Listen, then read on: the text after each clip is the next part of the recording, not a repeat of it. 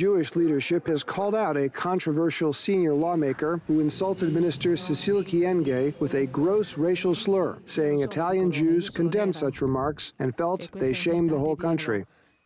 The smear came from Vice President of the Italian Senate, Roberto Calderoli, who said of the cabinet minister, "Whenever I see Minister Kyenge, I cannot help but think of an orangutan." A political ally of politician Silvio Berlusconi, Calderoli once sparked controversy by describing a law he himself co-authored as a pigsty. In 2006, he explained Italy's defeat of France in the Soccer World Cup by saying France sacrificed its identity for results by fielding niggers, Muslims, and communists. A statement by the Union of Italian Jewish Communities called Calderoli's orangutan remark about Kyenge shameful and an offense against the institutions and against Italian society as a whole.